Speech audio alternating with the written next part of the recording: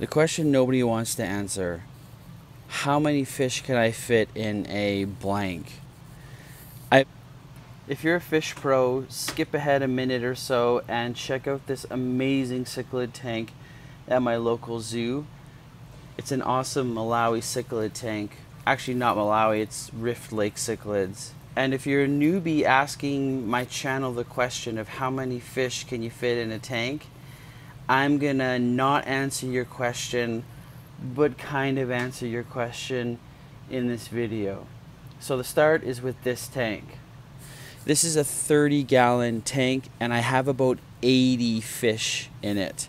That's 80. So if somebody said, how many fish can I fit in a 30-gallon, would I say 80 fish? No. I wouldn't answer your question because the question is flawed. And I'll give you another example. This is my local zoo, and this is a tank with about 600 Rift Lake cichlids in it.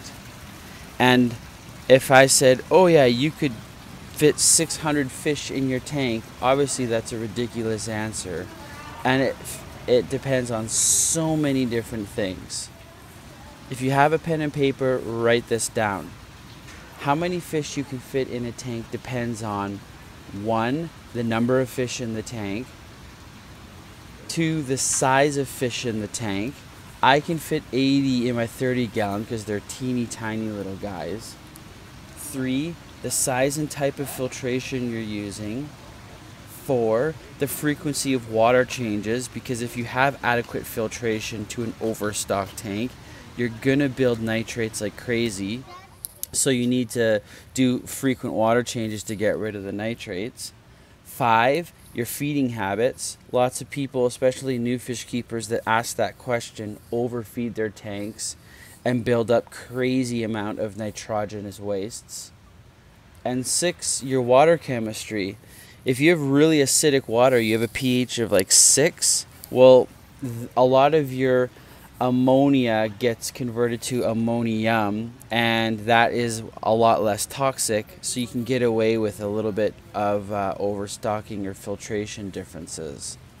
So while you're checking out this sweet tank at my local zoo, I want you guys to remember, if you're asking that question, you're probably doing the wrong thing.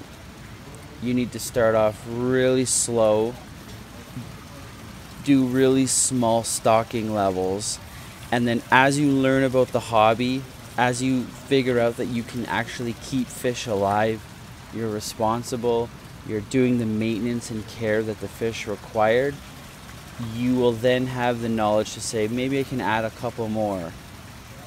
And so I just wanted to say, I will never answer that question, because there's about 80 variables that you need to figure out for your stocking levels, and no YouTuber can just answer that question.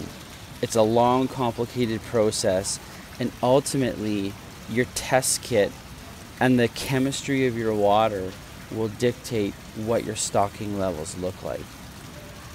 So I'm sorry I can't directly answer your question, but I am answering your question by saying it all depends on about 80 different things. So the Calgary Zoo here can fit 600 fully grown cichlids in their tanks because they have amazing filtration. So there's no straight answer to that question. Thanks so much for watching, and have yourselves a great day.